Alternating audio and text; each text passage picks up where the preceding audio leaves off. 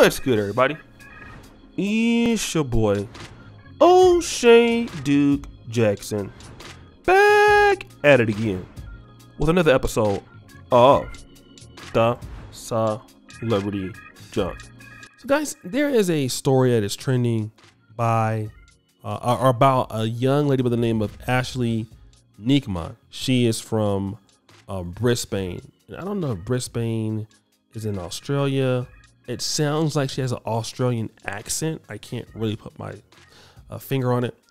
But she went out on several dates with a particular man that she met on Hinge. And they went to go out to go eat. And unfortunately, the bill came. I'm going to take this time to let her discuss it, and then I'm going to come back. Ladies, I need your advice on whether this is a valid ick or if this is okay or whether my expectations are just too high. So I have just recently started dating again. It's not for the weak, let me tell you that. I've been on a few dates with one guy, and today's probably like the fourth time that we're kind of hanging out. Why don't we go get some massages? And he was down for that. And we get our massages, we pay for ourselves, totally fine. Then we go and decide to get some sushi for lunch. So we have our lunch. I'm still trying to figure out, do I actually like this guy or what's going on? I'm time to paying for the meal. And the lady asks us, how would you like to pay? And he straight up says, let's split it. And I'm just a little bit like, okay. Like the total was $40. And so mind you, on the other dates that we've been on, we have both kind of paid. So, you know, the first day we went to dinner and then we went to the arcade. So he got dinner and then I got like the credits for the arcade. Anyways, it comes time to pay. We tell the lady that we're going to split the bill, and she's having a little bit of trouble trying to split the bill, and she doesn't quite understand what we mean. She's struggling with it for a little bit, so I just say to her, I said, oh, if it's easier, we can pay together. And she goes, oh, yes, please, like, please. And then so we're doing the awkward, like, and I kind of like look at him and he's not looking, or he's not offering to pay. So I was like, okay, well, I'll pay for it. So I pay for it, and afterwards he doesn't even say, you know, what are your details? I'll transfer it, because 5 seconds ago you weren't going to pay for my food, but I just paid for your food, and like now you don't want to split it? Like, what the?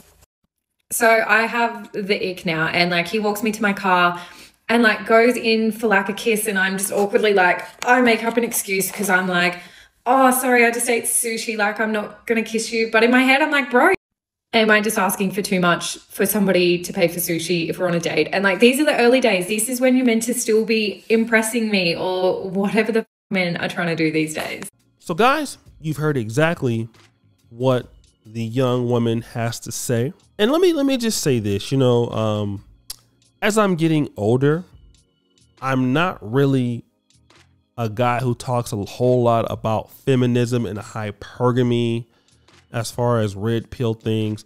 And I'm going to tell you why. The reality is, no matter how much money a woman makes, she's going to want a man, on average, to take care of everything for the most part. Now, in her case, she seems to be a little bit more lenient with it. But I want to just discuss this with a lot of women out there who are, at the same time, you're independent, you're well-focused, you're bragging upon your careers, your success. You don't need a man. And then when you meet a man like the one that she met, and he is just trying to go 50-50 or wanting you to pay the bills, you're going to be upset. The reason why I want to just kind of go back to the feminism is that, and I grew up in a time where this was just now getting started, so it wasn't really affecting me. I came from the old school, the last generation of the old school. But a lot of these men are being taught that women are equals. Equality. Women want equality. Women want to be treated fairly.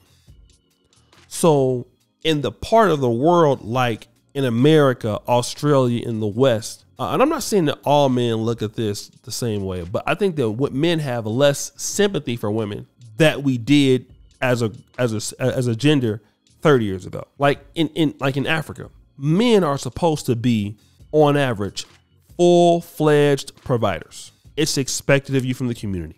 But women are expected to be more submissive. You know, just like if you would see somebody, let's say, for example, from Buganda Kingdom, here in the Central, when you come across a woman like that, she's going to kneel for the most part. Okay. I used to think like, oh, hey, get up. What are you kneeling for? It's not necessary. And then I'm like, wait a minute. No, let me let her do it. That's just her culture. Who am I to tell her that she can't be who she is? So it's very good for me to tell her to, keep doing what she's doing. But with that level of femininity, if I'm going to date, or to marry somebody like that, or any part of East Africa, I'm going to be expected to do more of the heavy lifting. Now, in the Western world, women are telling men, I'm not going to cook for you. I'm not going to clean for you. I'm not your maid. I'm not your housemaid. Now, at the same time, they're going to expect you to do everything you used to been doing 100 years ago, but they're telling you what you ain't going to do, right? So how a lot of men are responding to it are saying, listen, okay, cool.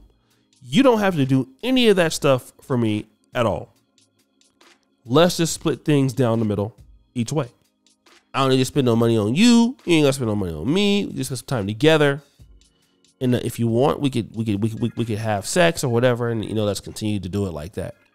And then you know what you're finding out? Women have a problem with the fact that men are responding like that. But that is what society is telling men now. It's telling men that women don't need you. That women have it figured out. You're the guy that probably doesn't have it figured out. And she is just as capable as you are. And don't ask for any of these things. Like if a guy is going 50-50, he's not really probably looking for these things, right? He's not looking for femininity, you to cook, you to clean, you do all these things. That's not what he's looking for, okay? But a woman is looking to be taken care of fully and not doing any of those things. It's not uncommon for a woman to expect just great treatment and not doing any of those things we talked about. This is very important. And this is the culture now. And it's going to get worse. Think about the guys who are now 19, 20 that's growing up like this. I mean, now you have a Clarissa Shields getting ready to fight, one of these boxers here, I forgot. And, so now you're even seeing this more often, women and men, and sometimes in combat sports. This is crazy. Okay? This is crazy. But you're going to continue to see it. A lot. Okay? A lot. It's going to happen. It's going to continue to happen. Because guys are going to look at it like, look, you're not bringing it to the table. You won't bring no femininity to the table. So I'm looking at you as if you're anybody else. But this is what women have fought so much to be like. And the thing is, a lot of women want to be able to talk about those things, but they don't want to be left on the hook like that. Women don't want to admit that they need men's help more than they think. They want to be nurtured more than they think. But it's going to cost you something. That's the problem that they have. It's going to cost you something. And if you're not going to deliver that, leave these guys alone. Okay? Stop getting upset these guys are going 50-50 when you're not willing to compromise for what you want to do for him. Just stop it. You're not trying to be all like that, like you said. So, this is what you're getting. Blame the society. Women wanted this. Women started getting it and guys are responding to it. Now it's a problem. So guys, we think it's your boy O'Shea Duke Jackson back at it again with another episode of The Celebrity Junk. Appreciate for all you do. Turn the bell. We're out.